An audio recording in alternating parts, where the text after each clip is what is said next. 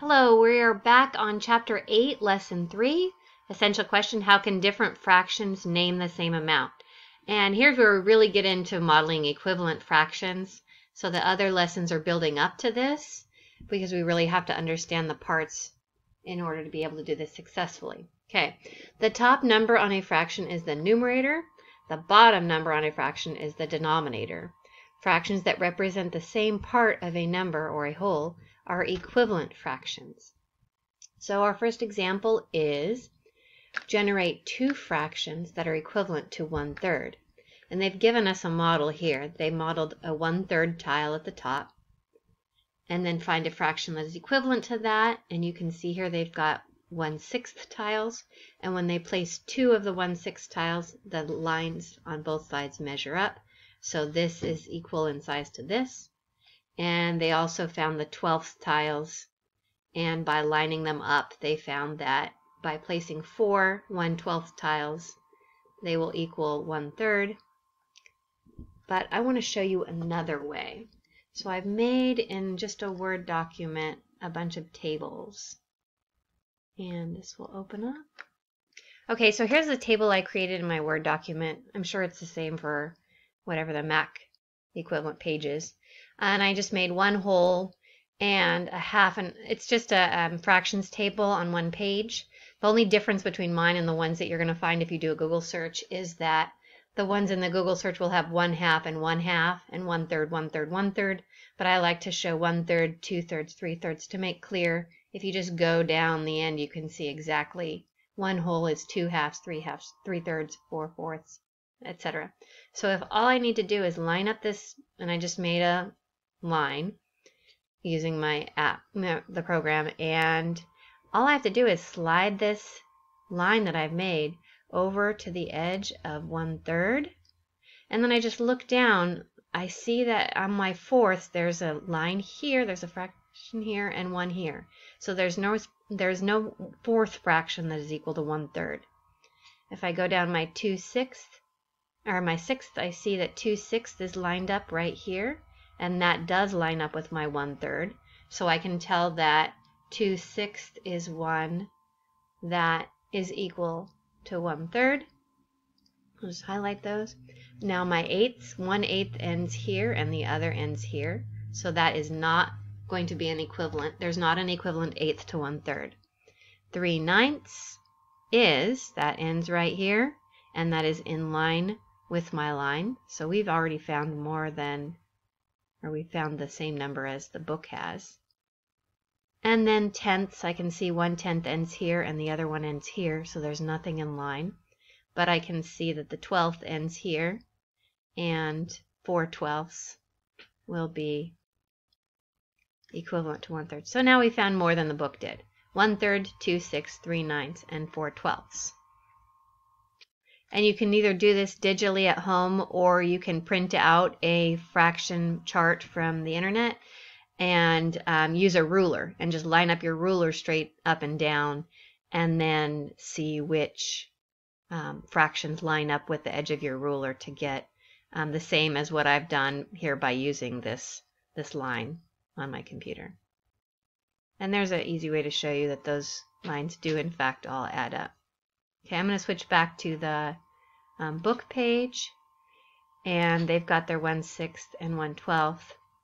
So 1/3, 2/6,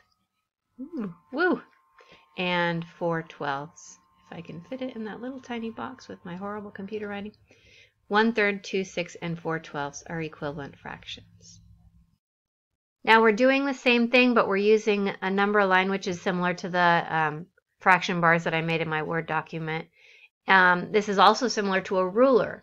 So if you have a ruler that is has inches, it doesn't so much work for the centimeters because the lines are so small, but it does kind of, if you have an inches ruler at home, you can see the divisions, and usually a ruler will have longer lines for the fourths, a really long line for the half, and longer lines for the fourths, and then smaller lines all the way to 12ths sometimes. So you can use a ruler where you can try and draw these number lines. It just gets hard to keep all these sections equal when you're looking at 12ths. But they've already given us this one, so we can use their model. The first number line is divided into fourths. Plot 1/4 on the number line. So here we've got 0. We've got 1, 2, 3, 4 sections. So this first line is going to be 1/4. My wonderful computer writing. Plot this fraction on the number line. The third number line is divided into 12ths. Okay, sorry, I skipped a step. The second number line is divided into 8ths. Okay, so we've got 1/8. What would be equivalent? This second line, which would be, I'm going to try and write a little bit better for you. Not probably going to be successful. So 2/8, what we're saying is that 2/8 and the 1/4 are going to line up. Now we're also going to figure out what lines up on the 12ths. Did it say divided into 12ths? Yeah. Okay, so here's their 0. That's not going to count as 1. That's 0. 1, 2, 3. So now I've got 3 12ths. And you can see that those all line up at the same point on the fraction, on the number line that they've given us. And if you're using the number chart and a ruler or the line, I can just slide my line over. And it's nice if I don't actually put it over, just right next to. I think we can see it better. So there's 1/4.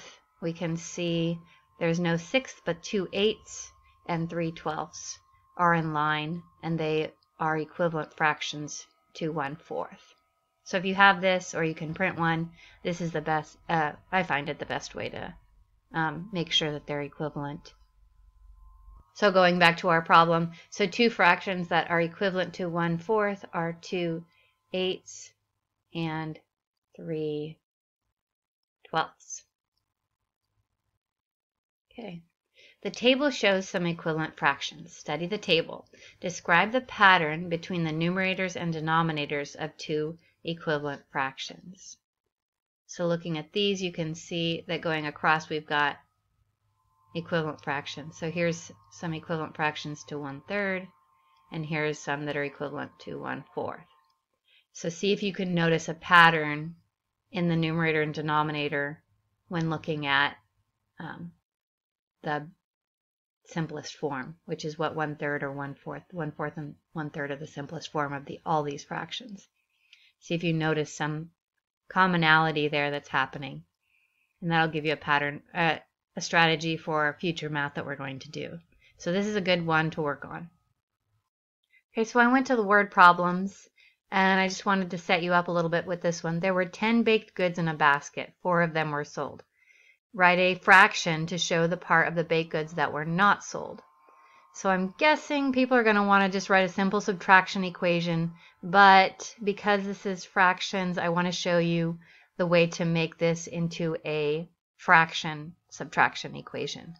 So let me get it set up. So the best way to show this as a fraction is 10/10, which is the total number of baked goods that were made, would be our whole, and then 4/10 of them were sold. So what the fraction of baked goods that were not sold would be your answer. So the fraction here, baked goods were not sold. This would be the part that you would copy to write your sentence answer. Okay, so pay attention to that. And 16 and 17 just has the fractions, and you're finding an equivalent. So using your number line or your number chart or fraction bars to find the equivalent fractions for the ones that are given to you in the word problem. Okay, now we're looking at practice. Daria used fraction tiles to show that 3/5 is equivalent to 6/10. Compare the number and size of fraction tiles needed to model each fraction. So this one is really going to need the fraction tiles in order to complete that. So you'll want to take those out of your math kit. Now if we've got 2 here, if we've got 2 somethings, it's going to be equivalent to some sixths. So you're going to have to figure out what the equivalent fraction here given these numbers that they've told you.